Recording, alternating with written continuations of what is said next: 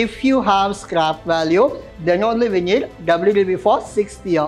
No scrap value, this is not required. Your investment minus tax saving, you are done with your own fund.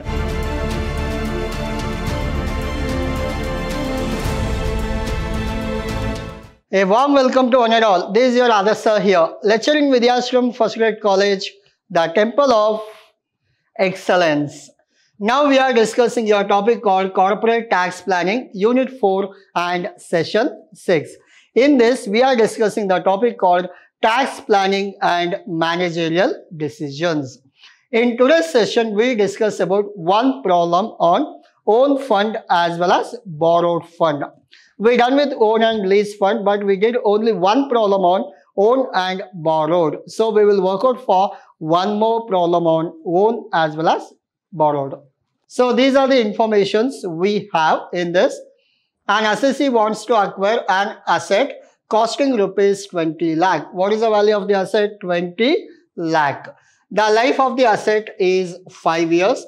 The rate of depreciation at 15%. So these are the information we have. Assume additional depreciation is applicable. Effective managerial rate of tax is around 26%. And they have two options. First option will be 10% per annum at borrowed fund or else own fund. So which one is better? You are supposed to suggest. Now, these are the PV factor at 12% rate. So at 12% rate, we have 0.893, 0.797, 0.712, 0.636 and the last one 0.567. These are the rates we have as per PV factor. You have to calculate own fund, you are supposed to calculate borrowed fund, and you are supposed to tell which option is better.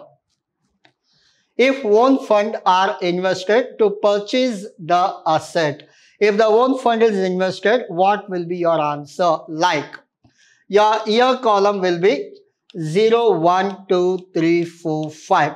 Your year column will be 0, 1, 2, 3, 4, 5. And your cash WDV, as you know that if it is a own fund, 20 lakh is your investment. Take 20 lakh in this. Your outflow, you can mention it as 20 lakh. Now, your 20 lakh, you are supposed to calculate depreciation. What is the depreciation? 15% along with that 20%. Total we have two depreciation, 20 as well as 15. Now, so in this 20 lakh calculate. So what is the depreciation? 15% assuming additional depreciation not applicable. So we are not calculating additional. We calculate only normal.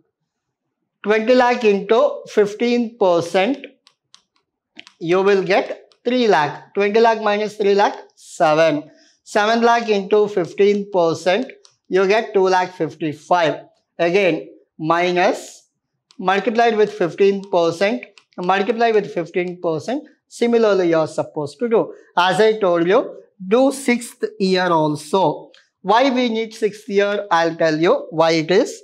Now, so 10 lakh 44,012.15 minus 156,601.88. I got 8 lakh 87,410. So this is your answer. Hope you are clear. So this is what your answer for this particular calculation. So this one is done and you are supposed to add this total also. Column number 2, column number 4, you are supposed to add. So column number 2 we have not added. From this, you minus this, you will get this value. Now, what is the last column? 69,654, 52,841 plus 40,124 plus 30,465 plus 23,8 86. I got 2,16,170. 2,16,170 is your answer. Now, so we're done with this calculation. 8,87,000, 2,16,000. What you are supposed to do? Very simple. Take your actual investment minus your tax saving. I'll show you that. Your actual investment is how much? 20 lakh. What is the tax saving? 2,16,000. This minus this is your answer. Do we have scrap value in this problem? Just check. There is nothing called scrap value. So no calculation of scrap value. So this is also not required. Hope you are clear. If you have scrap value, then only we need WDV for 6th year. Though no scrap value, this is not required. Your investment minus tax saving, you are done with your own fund.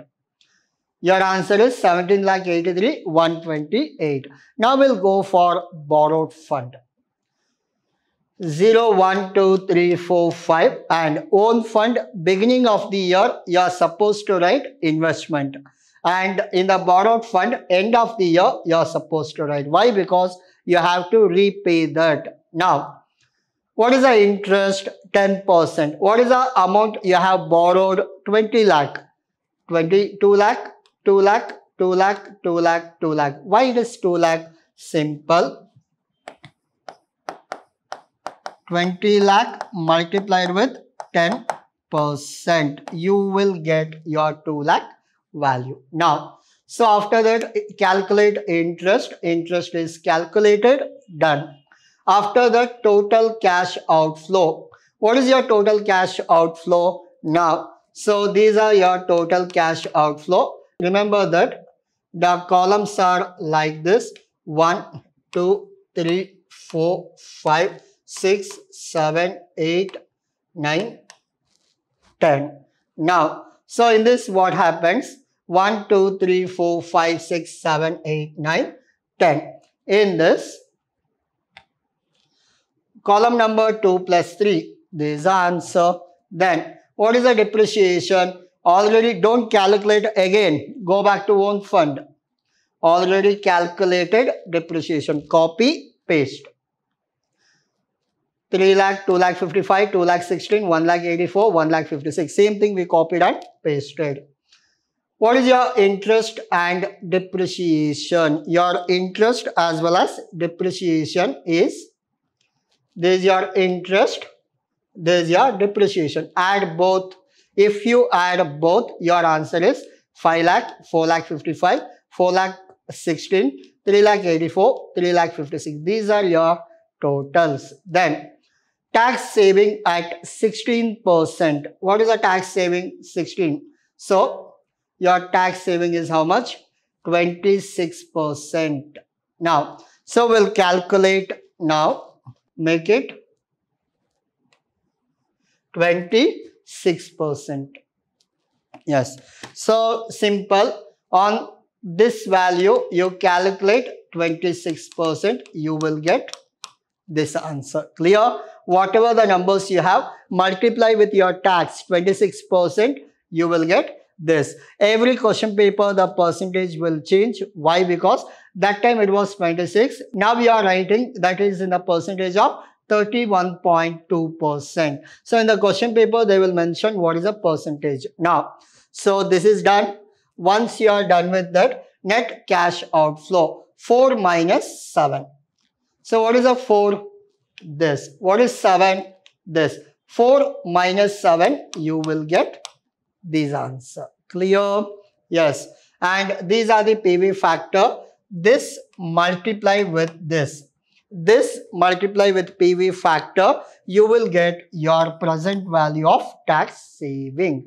Very simple. Add your outflow minus your tax saving, you will get your answer. Now, so once you are done, you're supposed to add your last column.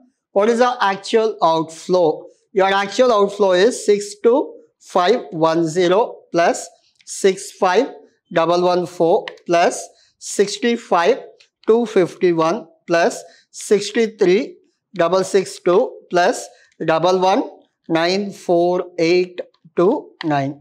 I got around 14,51,366, like 14,51,368. 14,51,368. Take this value minus your last own fund WDV value. Remember, own fund WDV value. So what is the WDV value? So for that WDV value, take your PV factor. If you multiply, you will get 5,03,000. From this, you minus this, you will get 9,48,206. Hope you got it. Yes. So this is your final answer. If you go with own fund, 17,83,000. If you go with borrowed fund, 9,48,000. Hope you are clear. Yes. So it is rejected because it is higher. It is accepted because it is less. Hope you are clear with the concept. Now I'll go back to all the previous slides so that you can take screenshot. Problem number 8. Your solution part, own fund. Own fund, final answer. Borrowed fund, calculation.